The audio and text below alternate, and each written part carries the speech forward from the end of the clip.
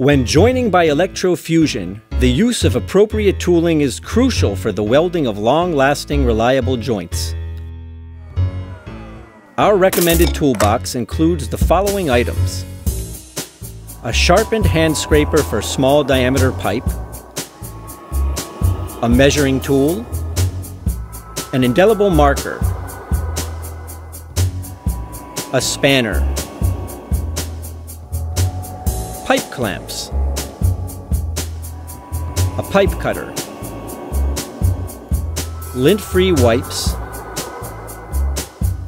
re-rounding devices, a special cleaning solution for PE welding, a rotational scraper, a suitable control box, and a high-quality Plasson fitting in its original packaging.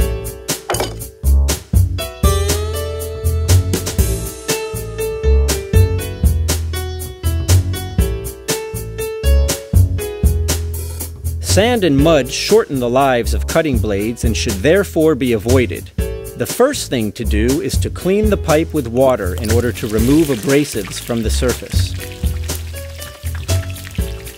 Don't forget to dry the pipe with a lint-free cloth. The correct cutting tool will give you a clean, square cut that is essential for a good joint. We recommend the use of pipe shears for small diameters and rotational cutting tools for large diameters.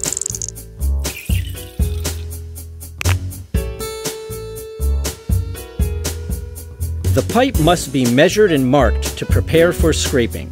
Measure half the length of the fitting,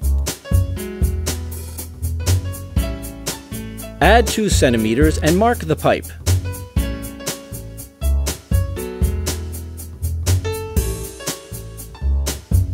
When using the hand scraper, mark the pipe as shown here.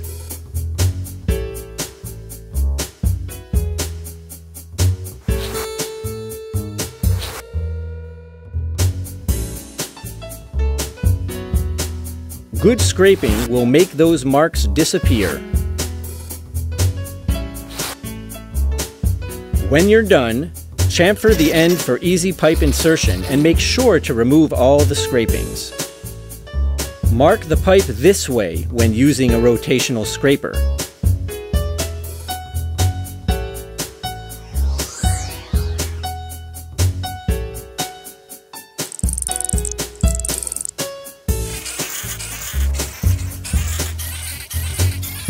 Make sure all the marks disappear. And don't forget to chamfer the pipe end to remove the sharp edges. At this point, it's important to mark the true insertion or the stab depth. Measure the length from pipe stops to fitting end and mark it on the pipe. Oval pipe can be an obstacle to forming a high-quality joint.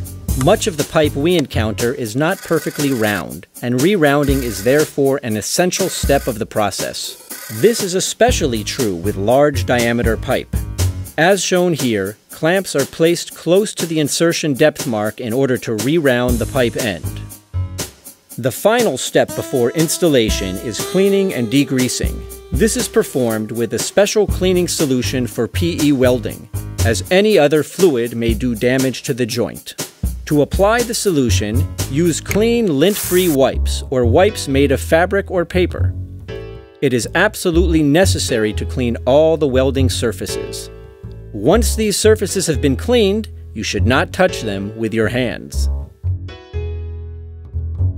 Since a clean, dry surface is fundamental to good welding practice, Plasson provides fittings in sealed plastic bags. Remove the fitting from its original packaging only when you are ready to degrease it and install it on the prepared pipe. We recommend that you clean the fitting as well, even when it is in its original packaging.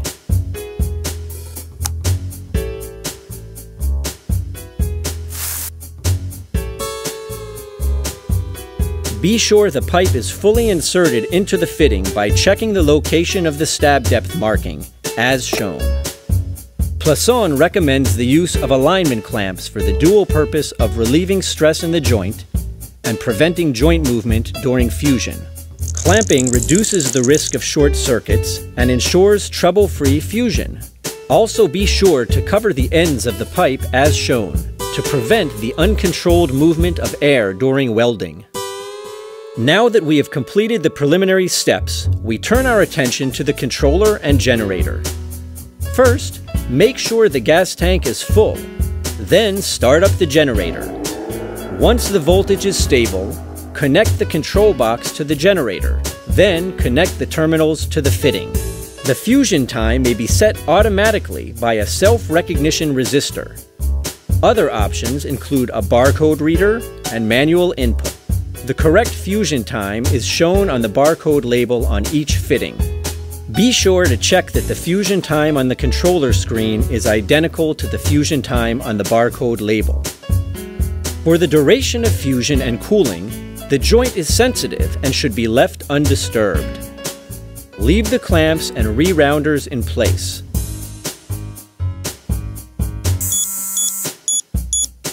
At the end of fusion, you may carefully remove the terminals, making certain not to move the fitting. Take good care of the terminal ends and cables. They carry high current loads and should be kept clean and dry. The correct cooling time is shown on the barcode label on each fitting. At the end of cooling, you may dismantle the clamps and re-rounding equipment. When fusion is complete, mark the dismantling time on the fitting. This is equal to the present time of day plus the cooling time.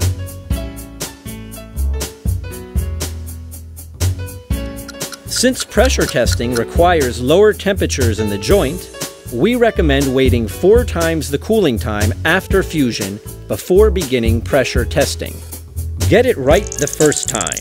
If you follow the instructions in this short film, you should achieve excellent, long-lasting joints. Remember, slow and steady wins the race.